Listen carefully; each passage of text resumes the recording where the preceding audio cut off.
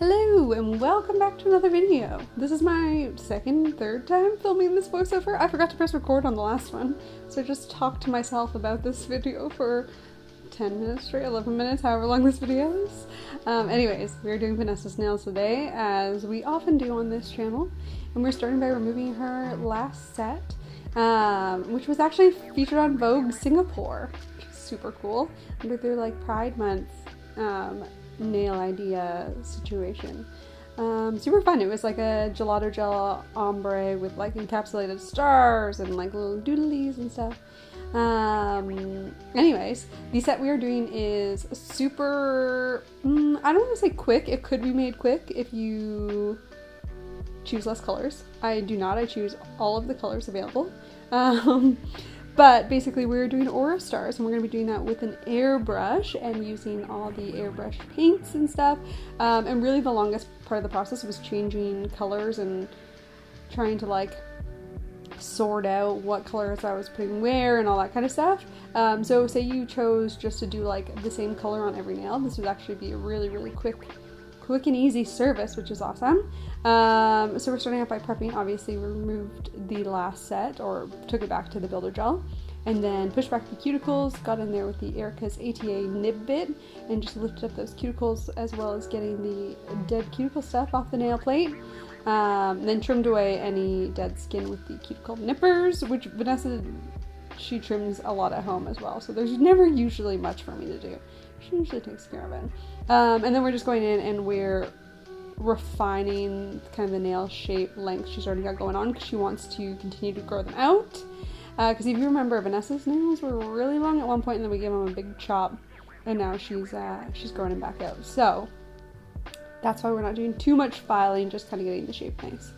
And then I'm going in with my sanding band on a low speed and just going around the natural nail, etching that up a little bit, but you want to be super gentle, not to F up anyone's nails, you know?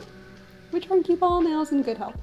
And then I turned up the speed on my e-file a bit to probably around a 5. I was originally running around 1 when I was going on the natural nail, and I'm just evening out the builder gel that's left on the nails, just so my application is a little bit more smooth, a little bit easier, so I can do a lot of refining while I'm applying the builder gel, leading to less filing after the builder gel's on.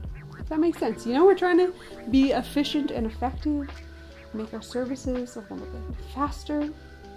Mind you, whenever Vanessa's in, our services are not fast.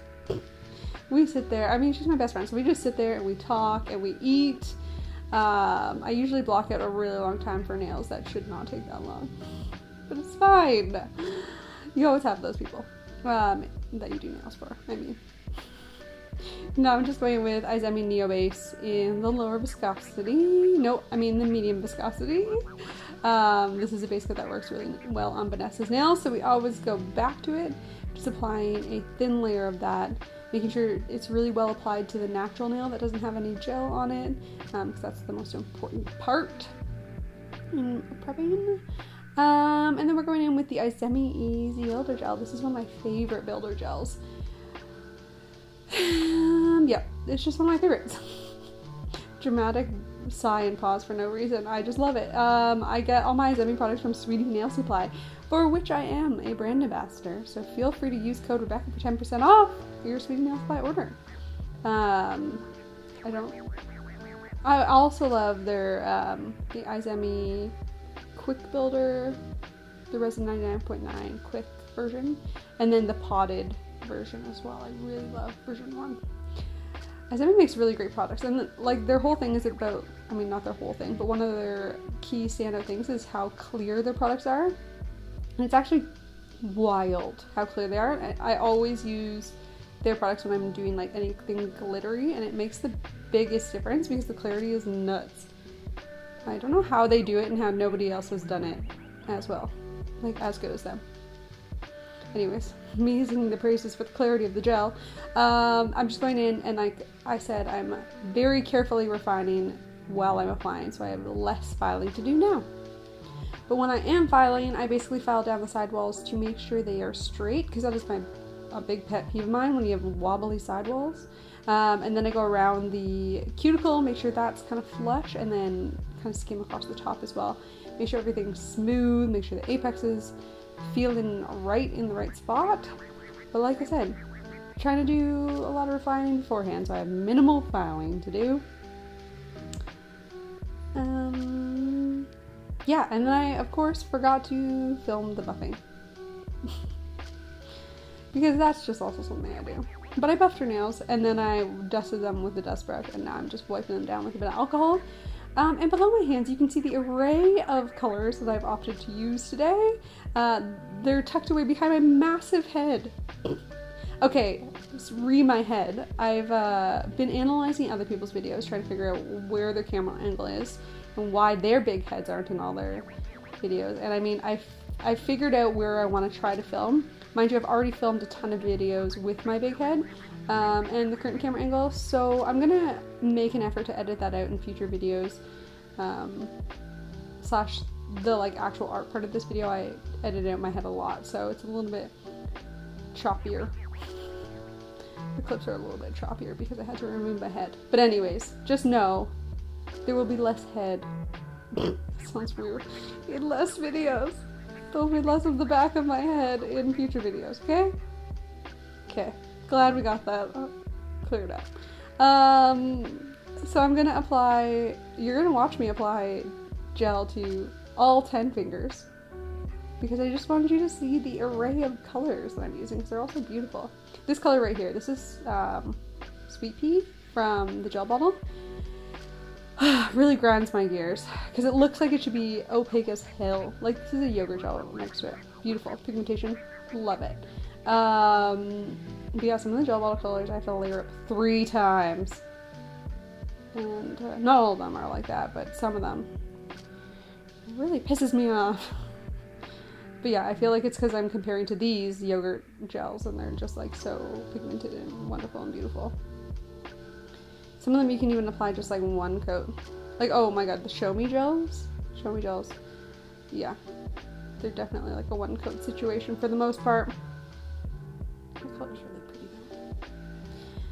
Anyway, applying all 10 different colors to all 10 different nails. And then I'm going to use like 40,000 airbrush paints to follow. I use the one air, I'll get this out of it now, out of my, what am I trying to say? I'm going to matte top coat right now. That's not what I was trying to say, but that's what I'm doing at this moment in preparation for the airbrush. And so I use the one air airbrush paints. That's what I want to say. Get this information out now before I try and explain my art. They are not a gel base, they're an air dry airbrush paint, and I prefer them to the gel paints because they're just easier to work with. You don't have to worry about getting like skin allergies when it comes to getting gel on the skin, because lots of those airbrush paints are gel based and you have to cure them. And if you get them on the skin, then that's just curing gel on the skin. Okay, so here I am using my one air airbrush paints. And then my stencil saver book, you can see to the left there, both from Glam Goodies. You can also get 10% off on Glam Goodies with code Rebecca. We love a discount code. So I'm laying down my stencil. Stencils are from Really Hot Girl Nails. And then basically I'm just doing usual aura situation. I'm laying down a base color, and then I'm grabbing another color. This one I'm doing 2 layers because I wanted the orange to really pop, so I laid down a white first. And that's really it. You're literally doing an aura inside of the stencil, and it's actually cleaner than just doing an aura straight onto the nail because the stencil's there blocking things out for you. So laying down the base color with my airbrush paint, going in with the second color, doing a circle right in the middle, and that's it. God, it's so simple. It's just literally, it takes 50,000 years to change airbrush colors this many times. So like this would be a tier 3 basically timing wise for me. I love this one.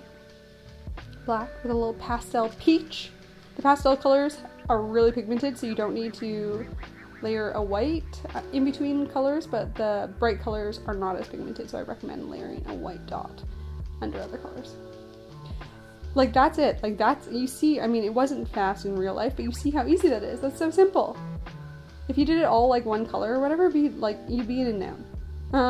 So now I'm filing the edge, or I just filed the edge of the nails because I do that whenever I airbrush. I do like to treat my airbrushing like chrome. You don't want anything on the free edge, and you want something for the gel to adhere to. And then I'm going in with the Izemi Neo base in the thinner viscosity, and this is my favorite gel for capping in my airbrush. And so I always cap in with like a base coat, and then I'll go over top of that with a top coat, just to make sure everything's staying put, there's no chipping, there's nothing to worry about. And once I do all the fingers, I go in with my Izemi Resin 99.9 Top Low, which is the thinner viscosity top coat, which is perfect for nails like this, and I apply a thin coat to all of the nails, capping in the free edge, of course. And that's about it. Like I said, it's like super simple in theory. Switching colors so many times, not as chill. But I think it turned out really fun. I think this is really cute stuff for summer. And then I'm just gonna wipe off that tacky layer and any airbrush paint I maybe got on the fingers. And then this is very rare, but I'm going to show you me cuticle oiling before taking photos. I don't know why. I had this clip, so I just thought I'd throw it in. But thank you so much for watching. Please like and subscribe if you haven't already. Let me know your thoughts down below, what other videos you want to see from me, tutorials, that sort of thing. And I shall catch you in the next one.